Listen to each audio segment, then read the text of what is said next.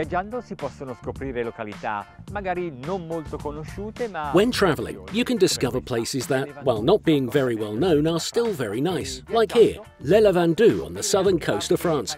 Also, when travelling, you can discover boats that are not very well known worldwide, but are worth a try, such as this one, the Karnic 2251 Mark II Open. We are in France, as I said, but Karnic is a yard based in Cyprus, and some of its models are distributed by Selva, the Italian company that equips them with its outboard engines. This model is 6.5 metres long and 2.5 metres wide. It's a typical boat for a day out, with friends, with the family.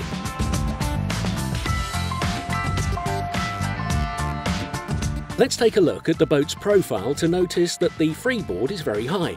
This term identifies the height of the side from the surface. Well over 1 metre at the bow and about 90 centimetres aft, which offers protection from the waves.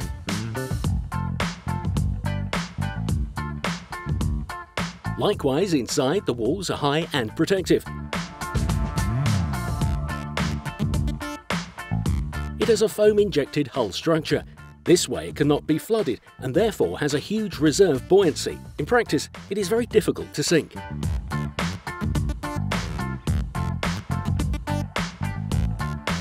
The living area at the bow consists of a sofa, a chair in front of the console and a table, and that whole thing transforms into a solarium.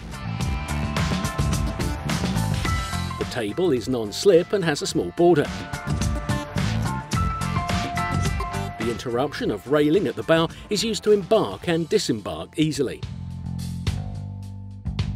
è un piccolo natante, ma è molto curato. It's a small boat, but it's very nice. For example, this surface is nice and large. It's non-slip, and here below, the winch.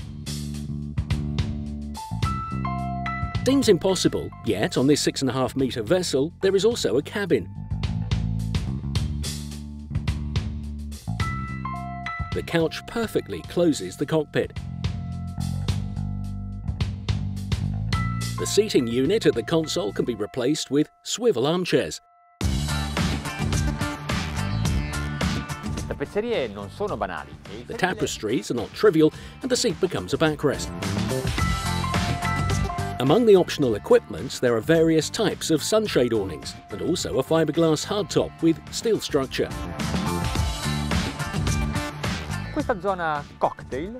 This cocktail area hides a sink next to which you could put a table. For this model, Selva has chosen its 150 horsepower engine, but the maximum permissible power is 225 horses.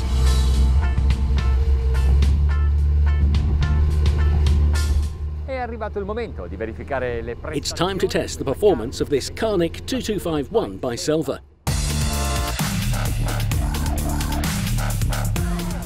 They have installed a 4-stroke outboard of 150 horsepower. It's a 2,670cc engine, double camshaft in head with 16 valves.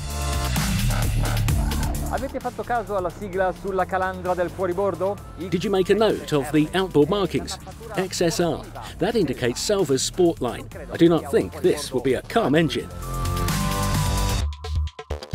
From a certain point of view, we could say that today we are not very fortunate. The wind and sea are so strong.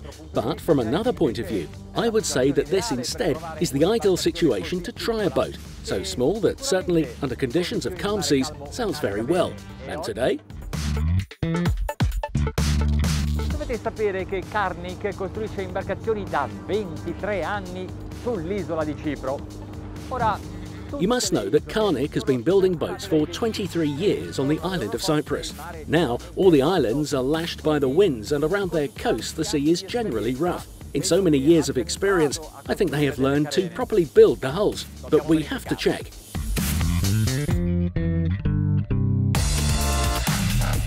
La velocità in questo momento è di 12 nodi, siamo a 3000 giri. The speed at this time is 12 knots. We are at 3000 RPM and we are consuming about 15 litres an hour.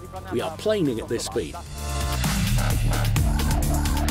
Siamo a 18 We are at 18 knots, 3,600 RPM, and proceeding against the waves. Well, you can feel them a bit, but not too much. These crafts are born on the computer. They are modelled by robotic blades, so the construction is exactly the same as the project.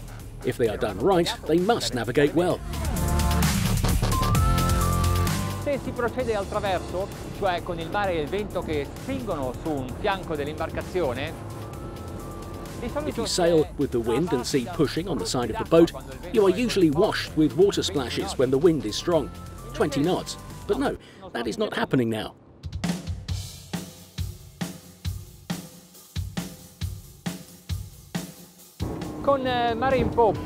With the sea on the stern, I prefer a bit of trim. Indeed, it is I who prefers to give it a little trim. Here it is. È chiaro che beccheggiamo un po' di più, però almeno non ci bagniamo. It is clear that we pitch a little more, but at least we don't get wet. Well, the waves are not so low, eh? 4,600 RPM. We're going 26 knots.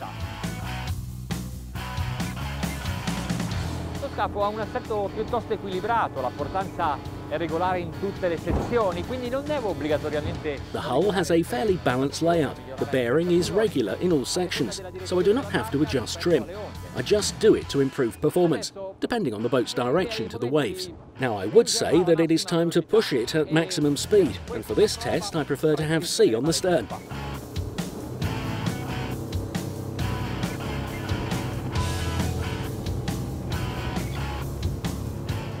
This engine should reach 6,000 RPM to give us all the power.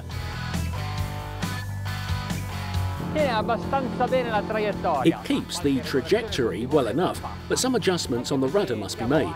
Also because we are at 5,200 RPM and 30 knots.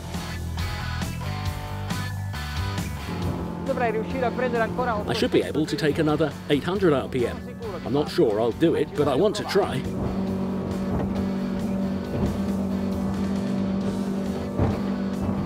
Oh, eccoli qua!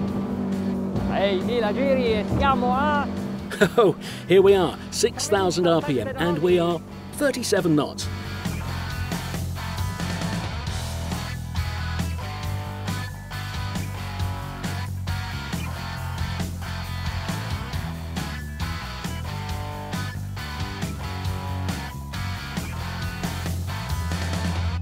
Forse non avete mai sentito parlare di Karnic, ma il Maybe you've never heard of Karnic, but the yard certainly deserves to be known for its construction technology, and its boats definitely deserve a try.